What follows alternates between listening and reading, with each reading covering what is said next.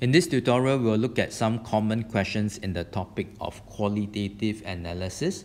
For qualitative analysis, the important parts to the chapter would be your test for cations, your test for anions, and your test for gases.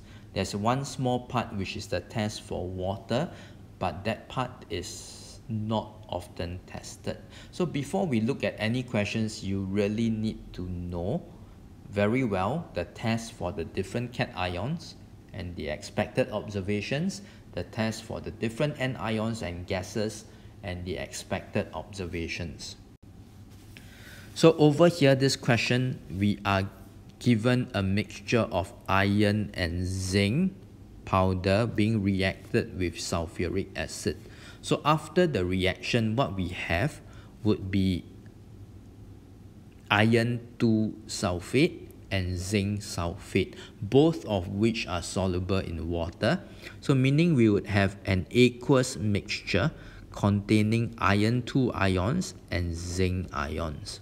So the question now is, what happens when you add sodium hydroxide drop by drop until it is in excess? So if you know your QA well enough, that is asking you, that's describing the test for cations. So you just need to describe what happens, or the observations for iron 2 ions and the observation for zinc. So description will be, you will see a dirty green or green PPT, insoluble in excess, sodium hydroxide. For zinc, you will see a white PPT, soluble in excess, sodium hydroxide, to give a colorless solution. So how do you, for this question, you need to describe and explain. So there are two parts to the question.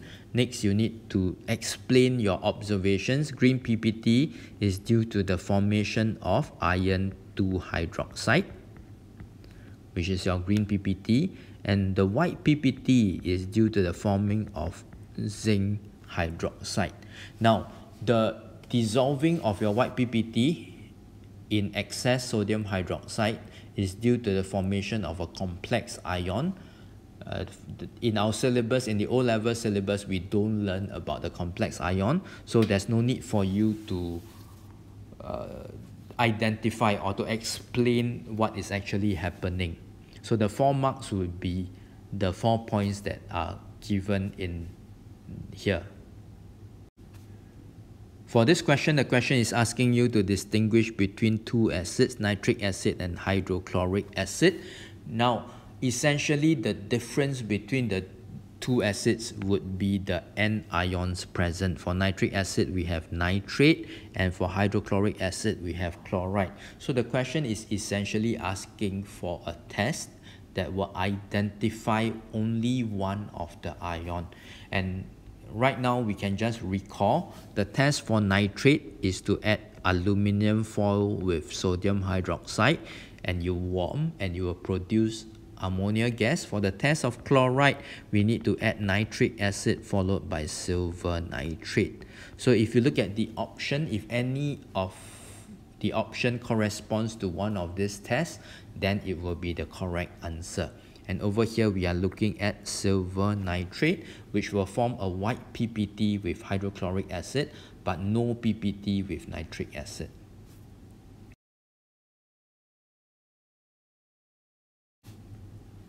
For this question, we are looking at the test for the different gases and the expected observations. So let's go through each one.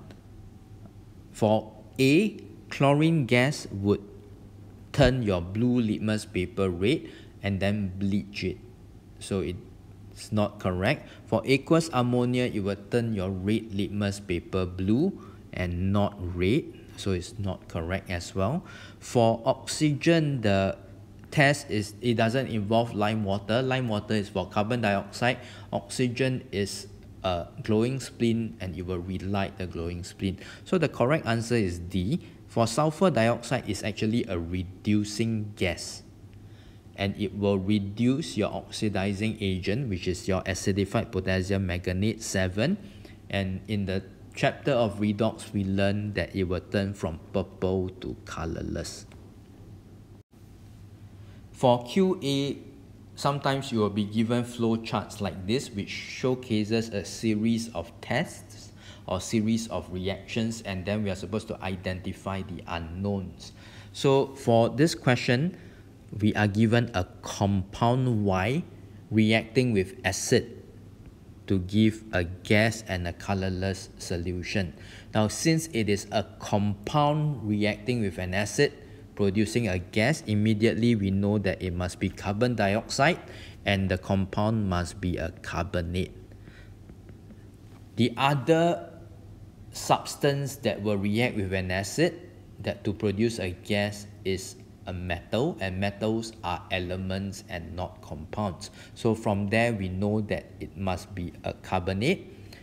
And then how do we know what is the cation present in the carbonate is the next part, where we have the salt solution and we add sodium hydroxide, we get a white PPT insoluble in excess. In the test for cations, we learned that means that your calcium ions are present, and that would also mean that your compound Y is calcium carbonate. In this flow chart question, we are given iron 2 sulfate, and when we heat strongly, we get a colorless gas that turns potassium manganate 7 colorless. We have just seen this earlier. This tells you that it is sulfur dioxide.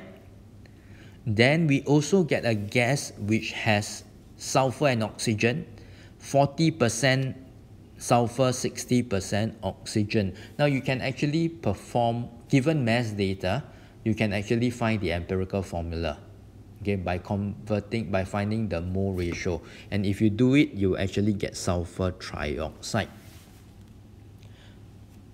So to identify A, what's left is this, that we have iron 2 sulfate being broken up, being decomposed. When you heat strongly, means that you are decomposing substance to give you SO2, SO3. So the brown solid A must be your iron 3 oxide.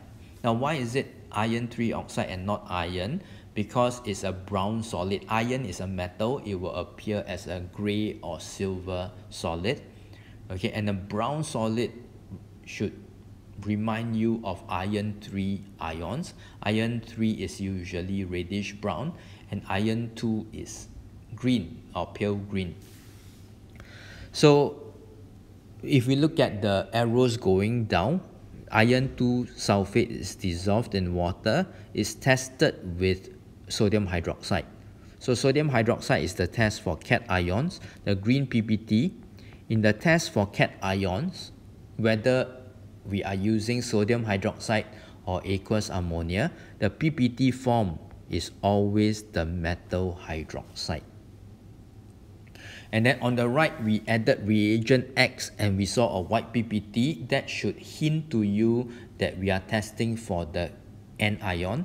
The anion is sulfate, so the reagent must be your barium nitrate, which will give us the white PPT in the form of barium sulfate.